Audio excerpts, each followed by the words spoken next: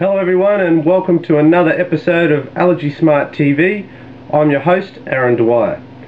Well, I have something in the pipeline this week that I'm very much looking forward to.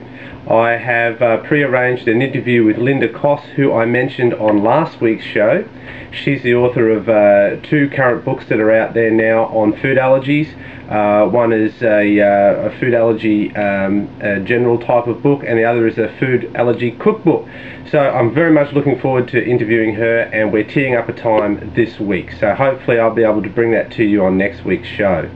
I also have another topic that I also wanted to talk about, and that was related to what dads do in regards to food allergies. How much interaction and influence do dads have, and how much do they actually take on board and involve themselves with the food allergies around the house? I know a lot of mums do a fair amount of the work, but I would be very interested to know how much fathers and dads actually put into it. So I've actually put a post on one of the Kids with Food Allergies forum, and it's sparked a bit of conversation happening there.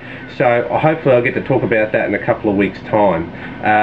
What I do want to talk about today, apart from those two things, is food labelling and the amount of vigilance that you have to do with regards to your food allergies and anaphylaxis and food labelling. So I want to use an example to show you this, and a personal example is the best type of example. So Declan, our son, he is coming on to 8 years old. He has his highest allergy at the moment is with dairy, and we used to get, many years ago, we got a packet of Redskins. Now I don't know if you have these sort of lollies or candy, as you might call it in the US, if you have this sort of stuff around in your area, but these are just a hard red lolly.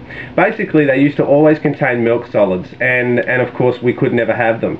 Then all of a sudden, just in the last probably in the last 8 months, the ingredients have shown that there is no milk solids in there at all. Now this is to highlight a fact to you that companies do change their ingredients, and you want to always check the ingredients whenever you go shopping. Now for most of the people who are listening to this, good chance is that you're already on top of this and understand that ingredients do change. Manufacturers do change their ingredients over time.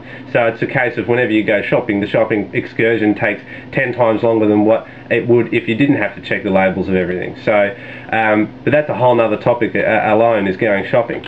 So Redskins, they changed their ingredients. They then said on the packaging that there was no milk solids. Well, it just wasn't on the ingredients list. And no may contains, no nothing. So we thought, fine, great, we can try it now. And so we gave our son a Redskin, and that night he broke out in hives pretty well half an hour after he'd had, and he only had about half of it and felt like he couldn't eat the rest of it. So we didn't know what it was, so we didn't assume straight away that it was the Redskin.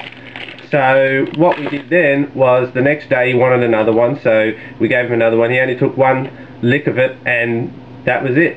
He knew, in his body, he knew that something wasn't quite right, and he didn't proceed to eat it. Sure enough, he had hives fairly well straight after that. So, and that was just with one lick. Now we don't know if there was some contamination in there. We don't know if the product, if there was still milk proteins in the lolly itself. We don't know to what extent it was in the product.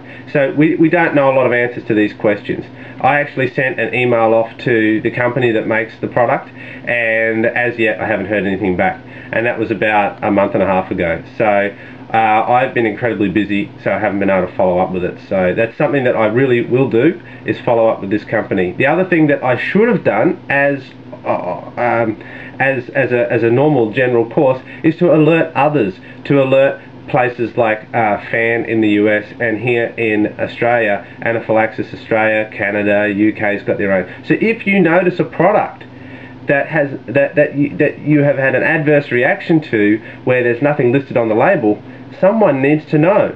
And I actually did a bad thing and didn't let AAI know, and didn't get it out there, and got the bum's rush from the food manufacturer. So really, obviously, there's much more I could have done in this circumstance, and I'm going to learn from my experience here, and I hope that you guys would be able to learn from it as well and take it on board. So that's all I wanted to talk about this week, is maintain vigilance on your labelling, because things do change, and even when they do change, you've still got to keep your guard up, because you just don't know.